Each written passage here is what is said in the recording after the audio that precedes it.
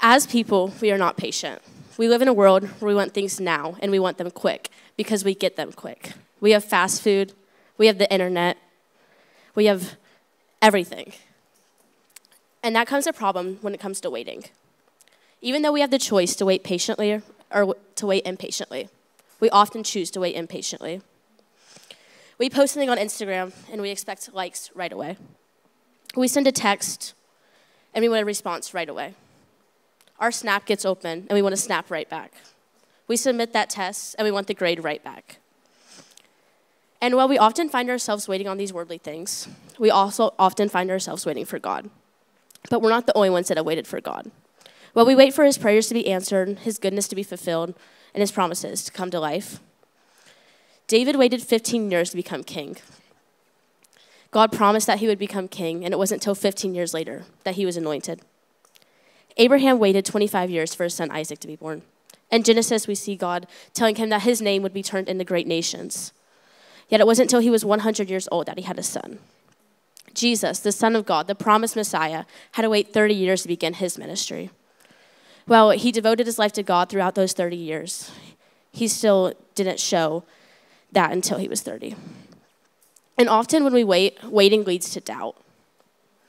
We post that post on Instagram. No one likes it, and we doubt that it was good enough. We send that text, they don't respond, and we think that they're mad at us. Someone opens our Snap, and they don't respond. We think that they hate us. So why does God make us wait? Well, God makes us wait to remind us who is in control, that God is in control, and that we're not in control, that it's his timing and not our own timing. And God makes us wait to put us in a position where we have to have faith in him, where we have to trust him, where we have to have that hope in him. But what do we get out of waiting?